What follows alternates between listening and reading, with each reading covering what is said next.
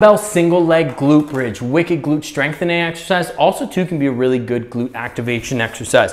What you're going to do, you're going to take that dumbbell. For any single leg variation, I like to place that dumbbell right across my hip crease. From here, I'm going to lie back. I'm going to keep my feet right together. The leg I'm not working, I'm going to bring that hip up so that it's at a 90-degree angle. That makes sure that when I get to the top of my glute bridge, that my core is in a nice neutral position. I'm not in an extended position because that leg is down. Then from here, I'm going to dig through my heel. I want to think of squeezing my glute and also to rounding my hips up. It's going to be drive up, squeeze, 1, little tap on the floor. Drive up, squeeze, 2, tap on the floor. Drive up, squeeze, tap on the floor. Up and down, just like so, really feeling that squeeze. Not as much range of motion involved here as your normal hip thrust. So with that, you tend to be able to go a little bit heavier. Your gauge of how much weight you should be using, biggest thing is, do you feel this exercise through your glutes? If you feel it through your glutes, you don't feel it through your lower back, chances are you have a pretty good weight that you are using. If you do feel it through your lower back, either reduce the weight or go to body weight or